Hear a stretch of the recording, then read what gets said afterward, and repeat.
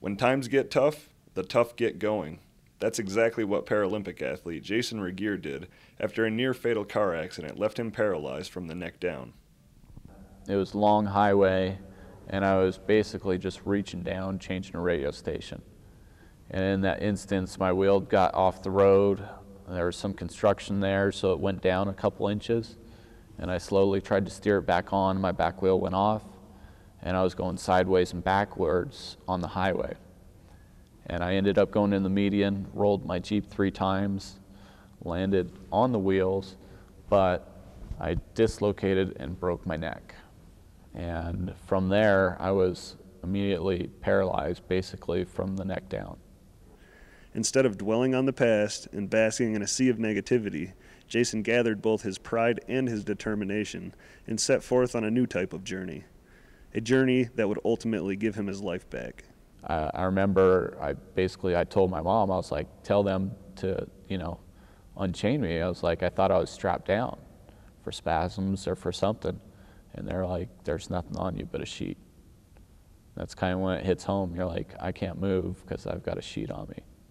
For the next 3.5 months, instead of preparing for his graduation with his fellow classmates, Jason was at Craig Hospital in Denver, preparing for a life in a wheelchair. The whole process of rehabilitation takes a long time.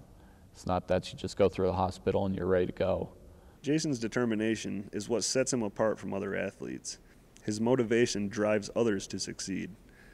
Soon after his accident, Jason was introduced to something that would become his passion and eventually lead him to great success. That something was the sport of quad rugby, a game that uses armored wheelchairs as weapons of defense in a battle of both endurance and athleticism. The only difference is that the game isn't played on a field, it's played on a court, and the athletes don't run, they glide. So quad rugby is played with 4 people on a basketball court, and it's basically modified basketball.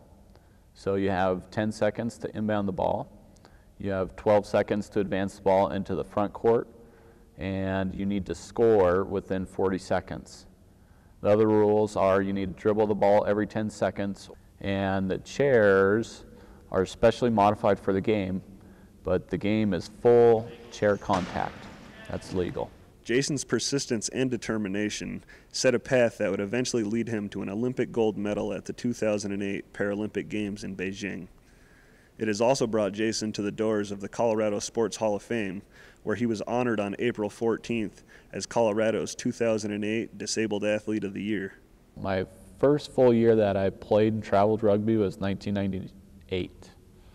And I went 4 tournaments that year, and I happened to be seen by 2 national team coaches, and I got invited to a USA tryout. And so from there, I trained for it. I was picked as an alternate in 1999 for that team, and that kind of set the fire for me that I could possibly play at that level. And I honestly kind of set the Athens Olympics as my goal. I had been cut 4 different times for Team USA till I finally made the team in 2006.